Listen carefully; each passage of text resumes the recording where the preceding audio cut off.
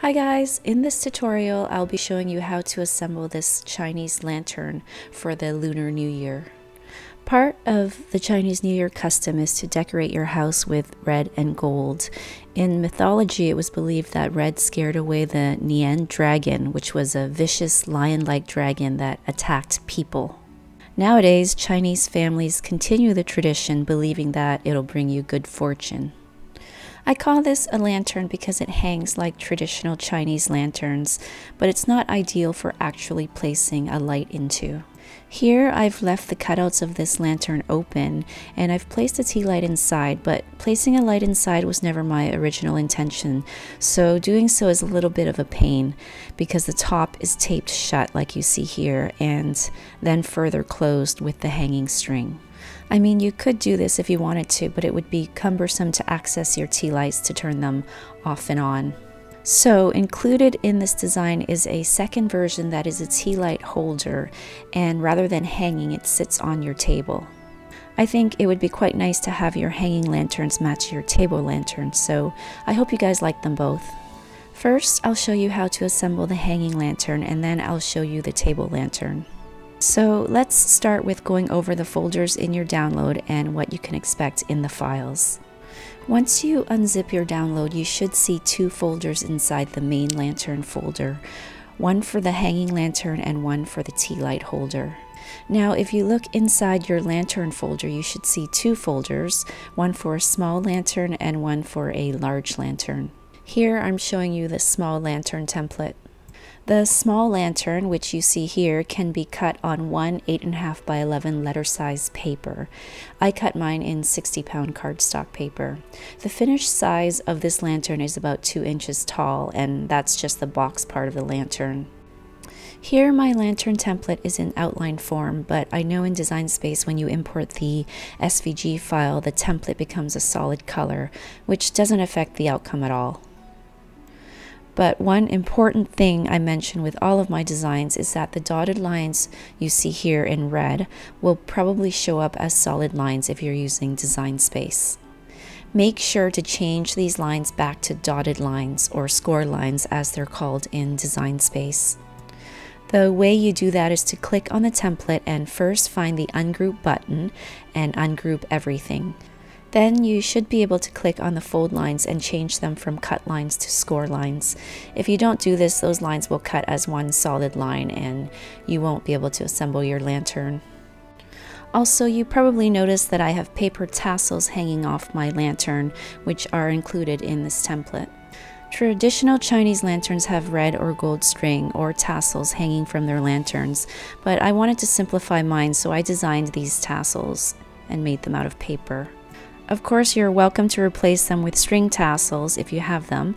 You can use the same hole to hang them that I use for the paper tassels. Now let's take a look at the template for the large lantern. You will find this file in the lantern folder under the large lantern folder. This is the one I'll be showing you in this tutorial because unlike the small lantern, this one is separated into panels. And I did this so you can have more control over how large or small you want your lantern to be. You'll see that once you get past a certain point in assembling this large lantern, it'll be the same assembly for a small lantern, and I'll bring that up again later. The box of this large lantern, if you cut it in the size I've set it to, is about 5.5 inches tall. Remember, if you want to change its size, to change all the pieces together. Each of the panels for this large lantern should fit on 8.5 by 11 size letter paper. And finally, let's look at the template for the tea light holder. This file can be found in the tea light holder folder. This template is basically the lantern template, but with the top panels cut off, and you'll see later that the tassels will be attached a little bit differently. Alright, that's it for file review. Let's start assembling our lantern. Here are the materials you'll need for this project. I will link some of these items in the description below. To start, you need to cut 2 of these panels with the holes at the top for hanging string, and 2 of these panels with the rectangular slit at the top. You'll also need 4 of these plain rectangular pieces. These will be the color behind the floral cutouts in your lantern. You'll also need one bottom panel, which is this piece here. For your tassels, you have the tassels themselves, and then this separate piece that is supposed to mimic string. You'll need 5 string pieces and 5 tassels. And the first thing to do is to fold your string pieces into the lengths we need them to be. Take one piece and starting at one end, count 6 circles in. Then fold between the 6th and the 7th circle. Now jump to the other side of that 7th circle and fold again in the same direction. And you should end up with this hairpin fold. Then starting on the opposite end, count 6 circles in and fold again, but this time fold in the opposite direction of your hairpin fold. So you should end up with a Z shape. Repeat this for all your string pieces. Next, we need to add double-sided tape to each panel. I'm using double-sided tape with lining on it, which I'll link below. Cut out a piece that's about the same length as the bottom flap of one of your side panels. My tape is over a 1/2 inch wide, which is too wide, so I'm cutting it in half. Place your tape along the bottom flap and make sure it's below the dotted fold line. Continue placing tape along the bottom flaps of all 4 side panels. Now, with the tape visible, fold all 4 bottom flaps upwards. All 4 of your bottom flaps should be folded the same way with the tape on the same side. And finally, we can begin assembling the body of the lantern. Keep track of which panels you're working with here because we want twin panels to be opposite each other on the lantern. Remove the lining on your tape, enhance that fold on the bottom flap, and attach the rectangular bottom panel. Make sure the rectangle is aligned with the side panel. They should be the exact same width. And push that bottom panel right up to the fold line. Now take the twin side panel and attach it to the opposite side of the rectangle.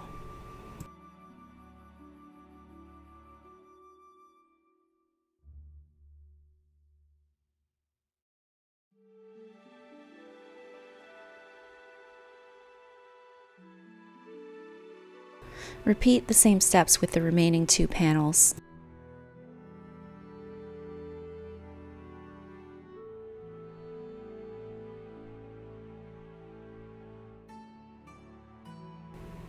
And now you have a template that's the exact same as the small lantern template. If you're making the small lantern, you would start at this point. With the large lantern, flip it over to the side with the flaps on the bottom panel. If you're making a small lantern, you can do this step on any side. Now fold all the side panels up towards you.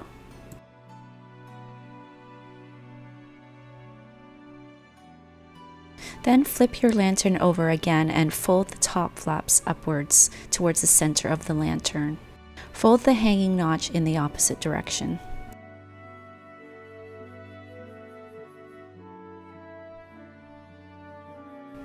Your top panels and side panels should be folded in opposite directions.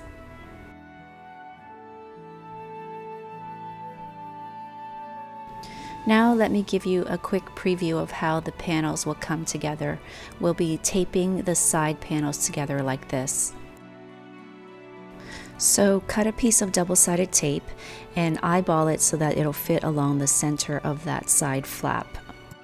It doesn't need to cover the entire flap. Now work your way around the lantern, placing tape on every other flap.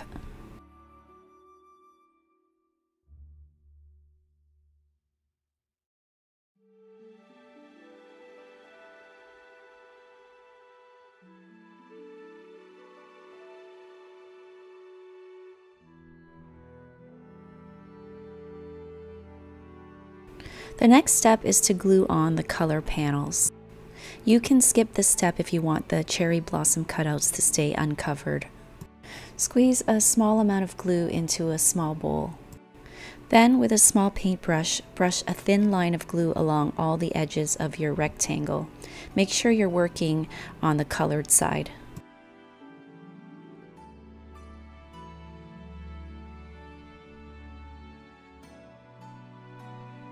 Then flip it over and press it onto one of your panels. Try to center it on the panel. Repeat this step until all 4 panels are covered. Now place some double-sided tape on one of the top panels with the rectangular slit. You'll need 2 pieces of tape that will sit on each side of the slit.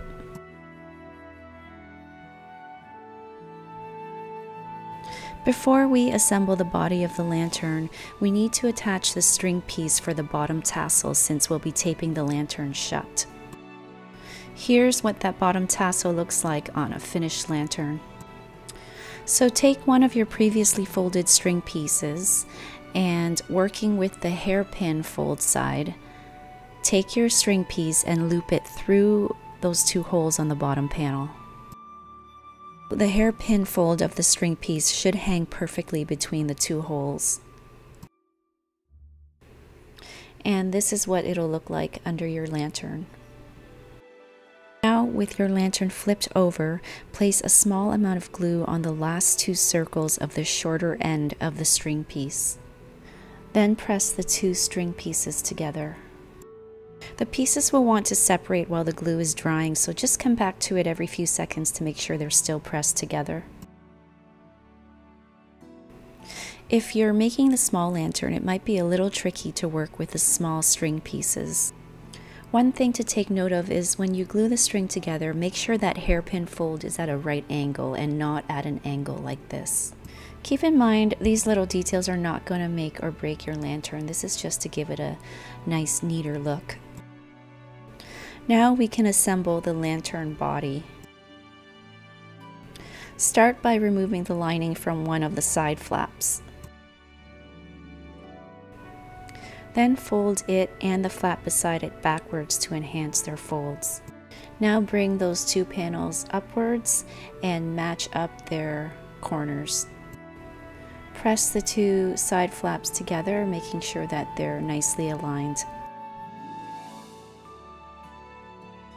Repeat this with the other 3 corners.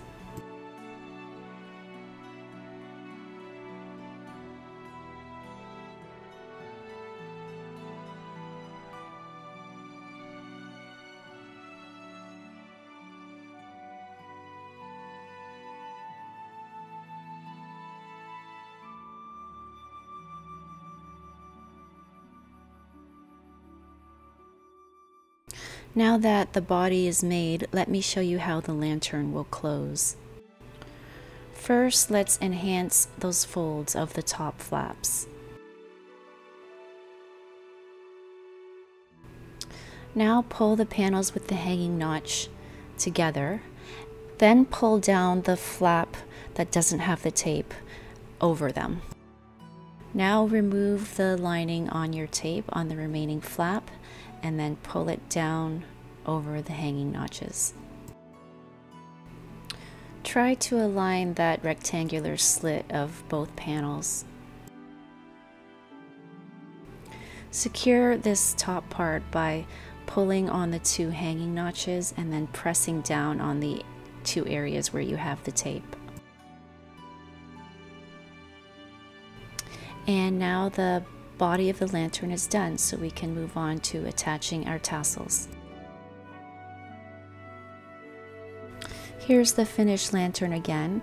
We're going to be attaching the tassels to that outer smaller hole. So take 1 string piece and, working with the hairpin fold end, loop it through the hole. And now, just like the piece we attached to the bottom of the lantern, place a small amount of glue on the last 2 circles of the shorter end.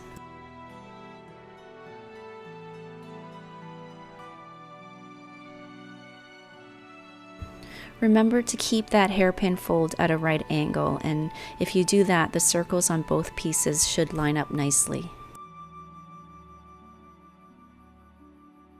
Now repeat with the remaining 3 strings.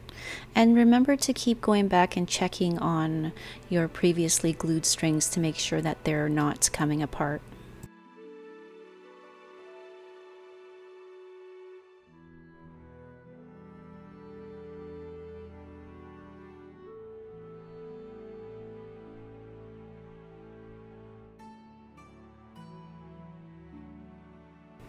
And finally, the last step is to attach our tassels.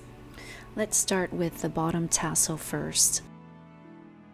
Take one tassel and loop the string piece through that top small hole at the top of the tassel. And your tassel will sit in that fold that we made previously. Now again, place a small amount of glue on the last two circles and press it up to meet the other side.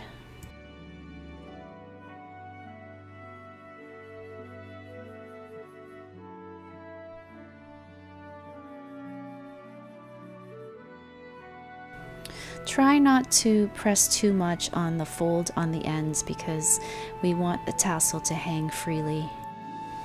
And now repeat with the remaining 4 tassels.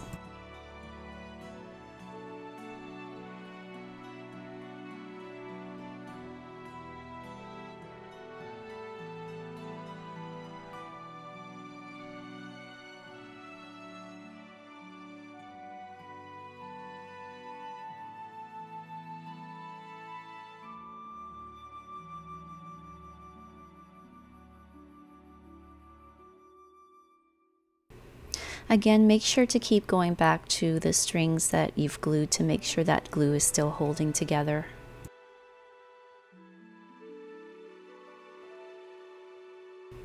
And your lantern is done. Now let's tie some string to our lantern so we can hang it up. I'm using white twine with a little bit of pretty gold braided through it. Now loop your string through that top hole.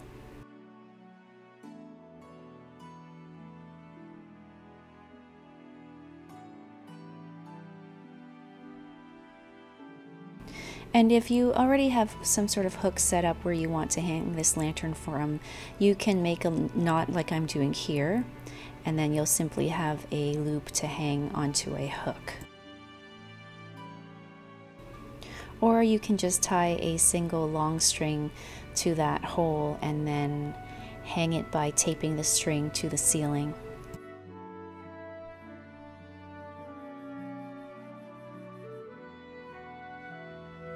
And that's it, guys. We have a beautiful lantern. Now let me show you how to create the tea light holder. So here is the cut template for the tea light holder, and as you can see, it's very similar to the hanging lantern. Sorry about the glaring sun. I hope you can still see this clearly. So just like the hanging lantern, we're going to begin by folding up those side panels. Then flip it over and fold up the side flaps of each panel.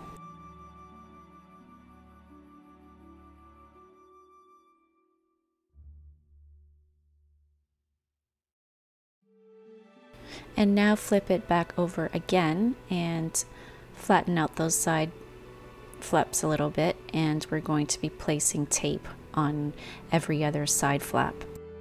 Now I'm just noticing here that those 2 little rectangular holes on the bottom panel are cut out, and you actually won't have that in your template. Those have been removed and we won't be needing them. So like your hanging lantern, cut out a thin piece of double-sided tape and place it along one side flap. And just like your hanging lantern, do this with every other flap.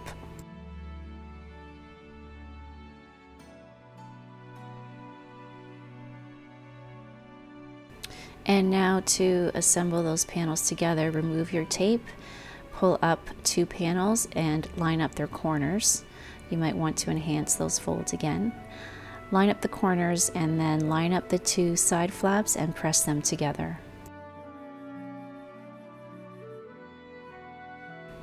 And again, repeat with the remaining 3 corners.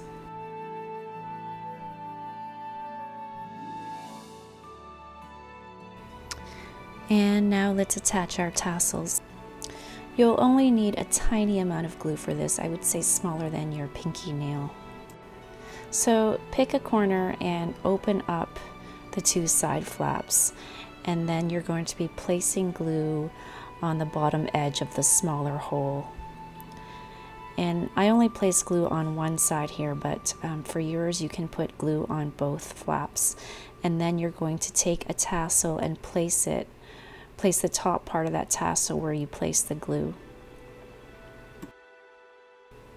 And then just adjust your tassel to make sure that it's hanging nice and straight vertically. And repeat this with the other 3 corners.